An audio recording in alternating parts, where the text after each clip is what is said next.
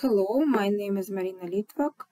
I'm working with Natalia Vanetik from Shaman College of Engineering and my former PhD student Miao, who is currently academic staff member at PG in Information Science and Technology University. I want to present our joint work dealing with automatic detection of negative campaigns in Israeli municipal elections from a data set collected from Facebook and composed of a text written on Hebrew.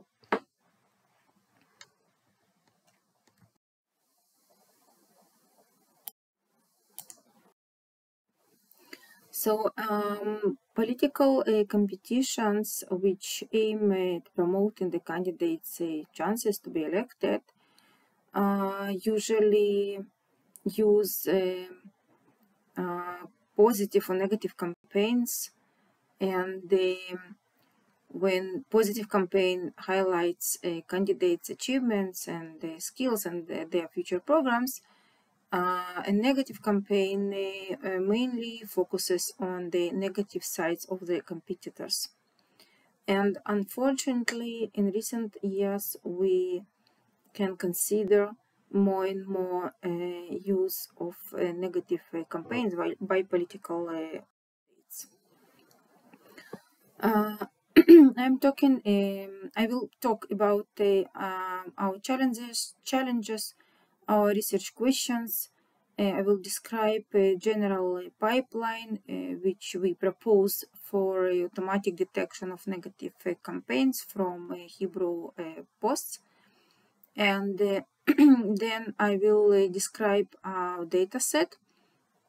The data set containing posts written in Hebrew by our political candidates, and also 3 data sets from offensive language domain, which are written in different languages, 3 different languages: Hebrew, English, and Arabic. I will describe our methods, including monolingual and multilingual text representations and different classification models. And then I will describe evaluation in 3 different scenarios: monodomain, cross-domain, monolingual, and cross-domain and cross-lingual scenarios. So our biggest challenge is Hebrew. Hebrew is known as a low resource language, and therefore it doesn't have a lot of sources and a lot of data sets or tools. And in particular, in this task, we couldn't find any relevant data sets, so we created our own. And we also decided to explore another direction of this research, and to check whether models trained on some foreign data sets from foreign domains and foreign languages can be applied on negative campaign data. So we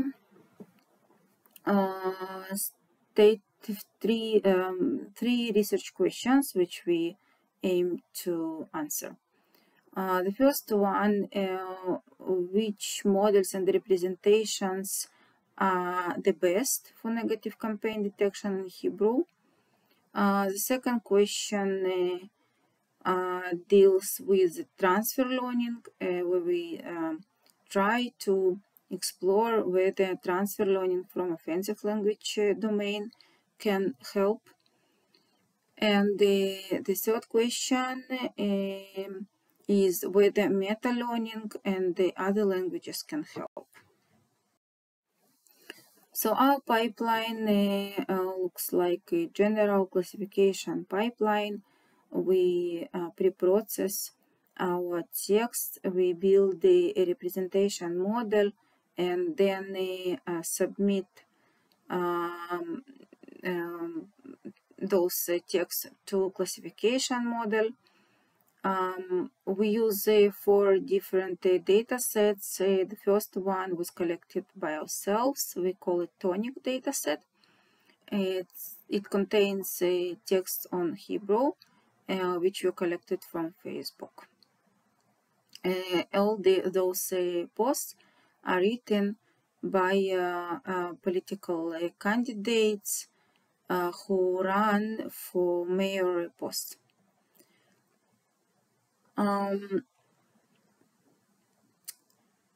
Also, we used 3 different data sets from the offensive language domain. One of them contains Hebrew text, it's called Ola dataset, and another one contains Arabic text, it's called Ola dataset, and the third one, Ola dataset, contains English text. We explored 3 different setups for our experiments. Monodomain, where we train and test all our models and the representations on the tonic dataset. Monolingual, cross-domain scenario, when we train our approach on the Ola dataset and test it on tonic.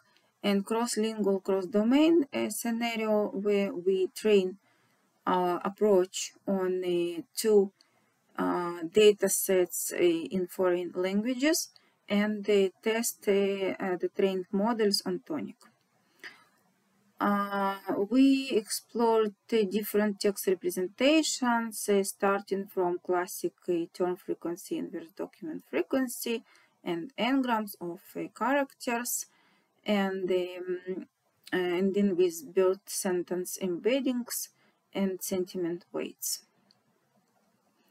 As classification models, we apply 3 different traditional classifiers like random forest, logistic regression, and extreme gradient booster. And also we try 2 different pre-trained models of BERT. One of them is trained on multiple languages, we call it multilingual BERT, and another one is trained exclusively on Hebrew text, and we call it Aleph BERT. Also, we explored a relatively new model of meta-learning called MAML, and all those models were applied on all 3 scenarios. So here you can see the example of our tonic dataset. Of course, it was translated to English because, as I said, original texts are written on Hebrew. And you can see here one text from the positive class that represents negative campaign, and another one is from a negative class, and it doesn't contain negative campaign. So the first post, as you can see, it's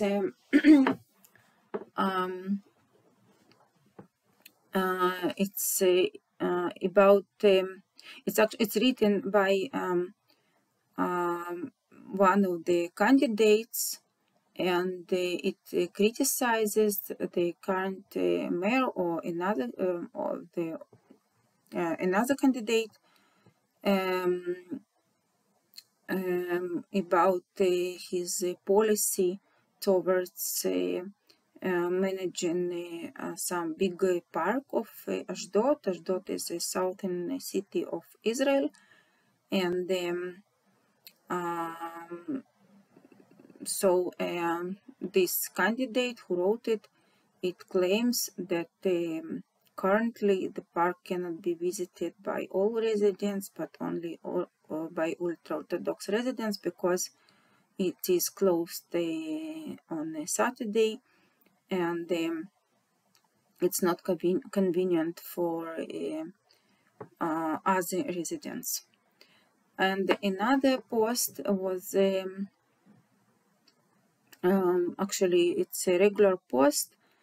It doesn't contain a negative campaign because it just reports some visit of different districts and about meeting the residents and hearing what they like or dislike in the city.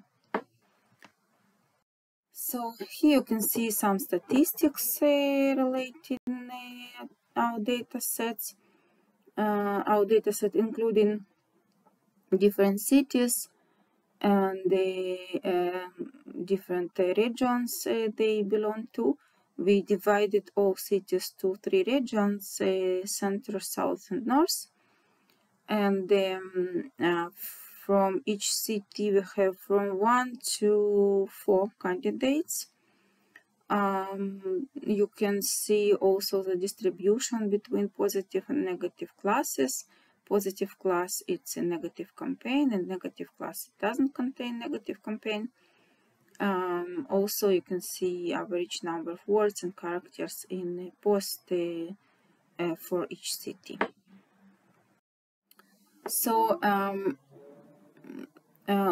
as I said, we apply transfer learning from 3 different data sets from foreign domain of offensive language, and all these data sets are written in different language.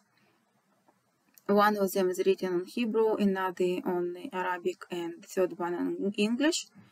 They are very different in size. The smallest one is Ola, and the biggest one is Olid.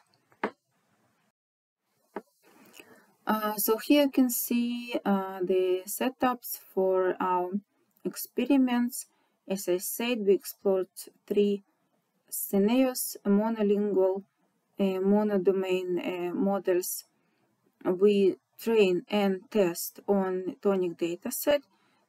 We train set composed of 80% of samples, and test set it's 20% of data.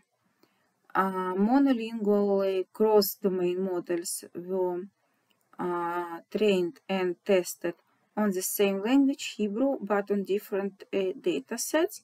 We trained them on Ola dataset, on samples annotated with offensive language-related labels, and we apply the trained models on a test set of tonic dataset. And in cross-lingual, cross-domain scenarios, we train and test our models on different domains and different languages.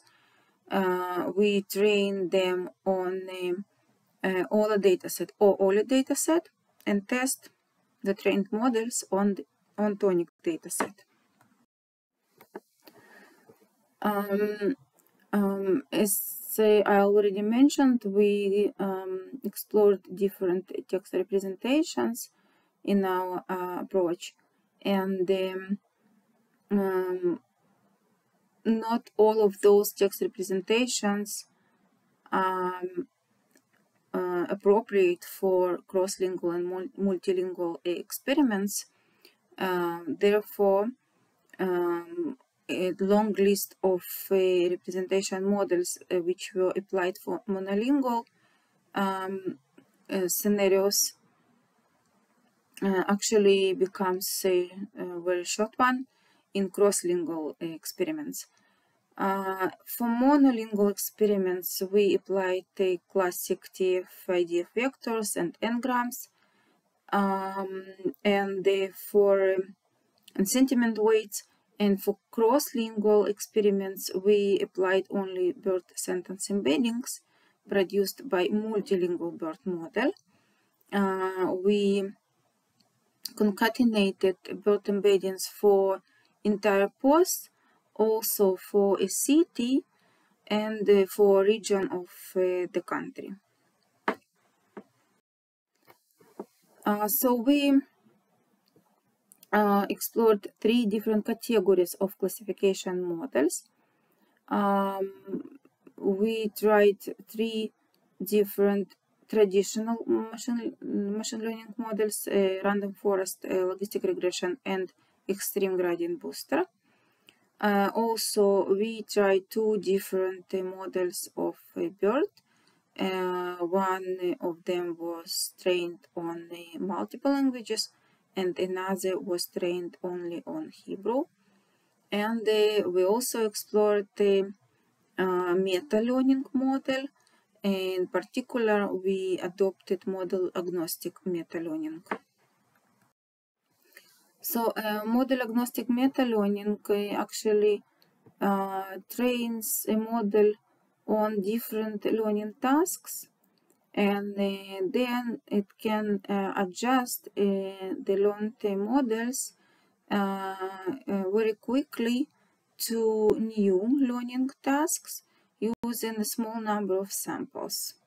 It's a big advantage of meta-learning. So we produced different tasks by performing different principles of splitting our data. So in first approach, we split data by politician. So we train our model on the data of some politicians, and then we adjust the trained model on data of a new politician. And in the second approach, we split our data by city. So we train our model on different tasks representing different cities. And in third approach, we split our data by region, and they train our model on data related to different regions. Here you can see the results of monodomain tests. What can we observe here is, first of all, that the extreme gradient booster in general outperforms other models, and also that rich text representation, including turn frequency, inverse document frequency, n-grams, and sentiment labels outperform other representations. Here you can see monodomain tests produced by results produced by the same models but applied on word vectors and sentence embeddings. And we combine those sentence embeddings with different additional information like location and region embeddings, and TF-IDF, and also n-grams. And what we observed is that the extreme gradient booster outperformed other models again, and also that adding location and region information improves its performance. And the last table related to monodomain tests, it's a table reporting about the BERT and meta-learning results. So here we can observe that first of all, Aleph BERT performs better than multilingual BERT, and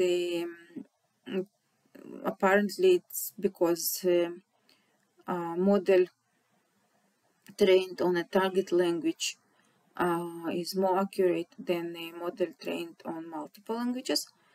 Also, we can observe that meta-learning does not perform better than BERT. And also, if you compare between different tasks, between different splitting criteria, we can see that split by politician outperforms other splitting for meta-learning. Here you can see the results of a cross-domain test, but monolingual when we train and test our models on the same language, on Hebrew. So here once again we can evidence that XGB is a better model than others.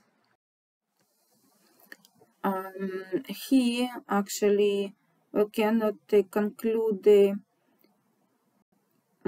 nothing significant, except that maybe Aleph BERT performs slightly better than the multilingual BERT. Here you can see the results of a cross-domain but monolingual test. Aleph BERT again outperforms multilingual BERT. Meta-learning performs better than BERT this time.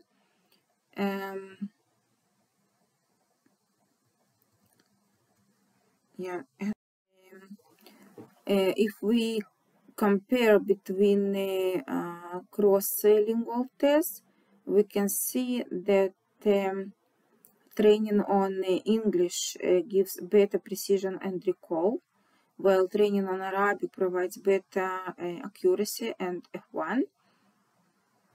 Regarding the models, we cannot conclude anything. And when we apply fine-tuned multilingual BERT and meta-learning, surprisingly, we observed that transfer learning from English works better in both cases. And apparently it's because the size of English dataset, which is twice bigger than Arabic dataset. So to conclude all our case study, we can see that the gradient booster with sentence embeddings enriched with region and location information outperforms the other models. We can see that meta-learning does not perform well, does not outperform traditional models and fine-tuned BERT in a monodomain scenario. And we can see that Aleph BERT model trained on Hebrew is preferable to a multilingual BERT model in cross-domain and cross-lingual experiments. Also, we can see that meta-learning outperforms traditional models in cross-domain and cross-lingual experiments. And also from cross-lingual experiments, we can see that training on a large set in a foreign language can be even more efficient than training on Hebrew. If you have questions, I will be happy to answer.